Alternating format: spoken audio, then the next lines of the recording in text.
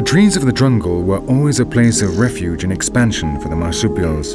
As foliage became sparser due to climate warming, they were forced to colonize the plains and grasslands. But some of the close relatives of those who live on the pastures returned to the trees they had originally come from, and this is the result.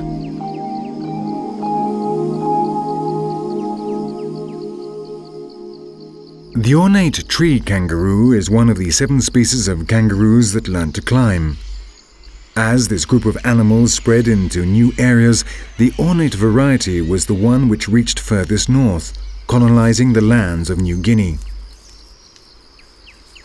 The kangaroos were the result of millions of years of adaptations in order to survive out on the open plains. Why then did they return to the trees with the enormous renewed effort to adapt that implies? There is no clear answer. Probably in order to get at the tempting foods which are out of reach, high up in the trees. When the slow evolutionary changes began, those kangaroos had no competitors for the leaves at the top of the trees. The plains were very extensive and the food sources scarce, so new types of kangaroos began to appear with different features. Stronger front legs, powerful claws, and finally the ability to move each one of its 4 legs independently, something which no kangaroo down on the ground is able to do.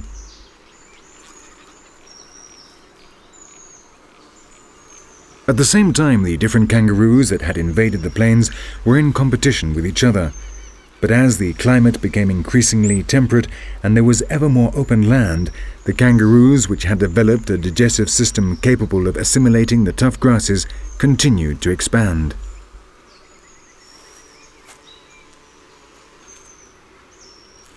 And at the same time, some trees also adapted to the increasingly temperate climate of Australia.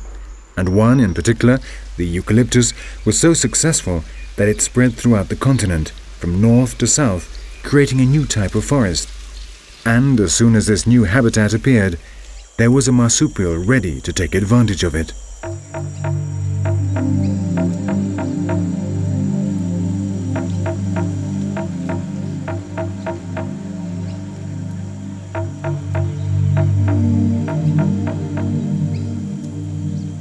The koala was able to colonize the eucalyptus forests thanks to an adaptation which would seem impossible: the ability to feed on its leaves. The leaves of the eucalyptus tree are a combination of low-quality food, indigestible material, and active poisons. Any animal that could adapt and make use of these leaves would have absolutely no competitors, and that is precisely what the koala did.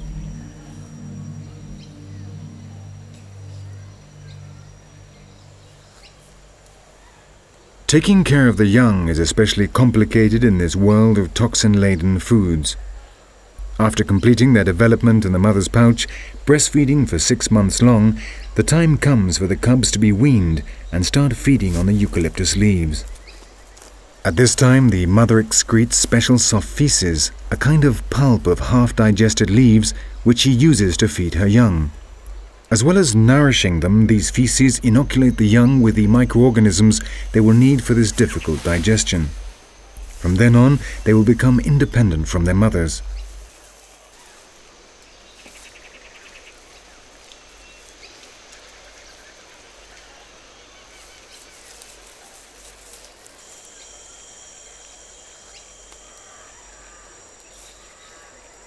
For most part of the day, the koalas rest among the branches of the trees. This is part of their metabolic strategy. As the food is very poor, nothing better than to rest for 20 hours a day and be able to function with the least expenditure of energy. Their specially adapted digestive system takes care of the rest. 500 grams of these poisonous leaves a day are enough to keep a koala going.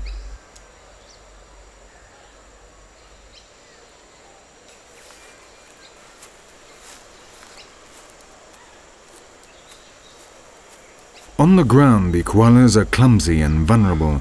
Their feet, which are designed for climbing, are not made for walking on 4 legs. So they only leave the safety of the branches to move from one tree to another in search of more food or a female ready to mate.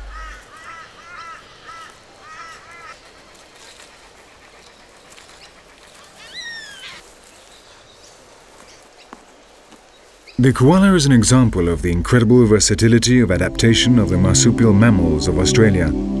But what happened to the monotremes, those primitive mammals which were also part of the exodus of Terra Australis, along with the marsupials, in those distant days of Gondwana?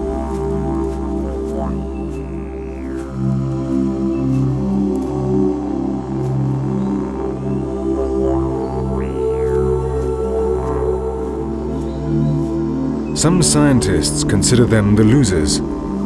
Others, perhaps more romantically, prefer to believe that they simply retired from the constant competition among mammals and chose to live just as they had for millions of years, discreetly, almost anonymously, in the most remote corners of the dense jungles, at their own pace and indifferent to the rest of the world.